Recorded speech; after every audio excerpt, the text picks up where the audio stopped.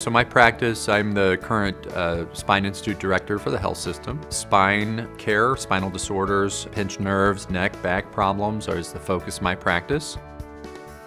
I treat patients of all ages who suffer from pain related to herniated discs, tumors on the spine, deformity in the spine. On a day-to-day basis, I'm either in surgery or counseling patients on surgical options for their conditions. And then also I have an administrative role, so I spend a lot of time helping the health system provide the highest possible care for patients that suffer from spinal conditions. So University Hospitals covers the entire breadth of the patient experience, and the care continuity between primary care offices all the way through subspecialty providers provides a unique, tailored experience for the patient so that they can get their care related to every medical condition under one roof.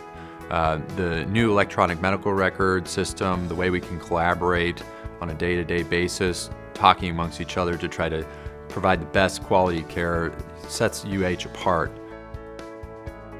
The little moments on a day-to-day basis that drive me is that sense of purpose, that sense of giving back, the sense of helping others. Another part of my practice that I find very meaningful is taking patients that have been in chronic pain and disabled, being able to restore their alignment and then preserve their quality of life or improve their quality of life.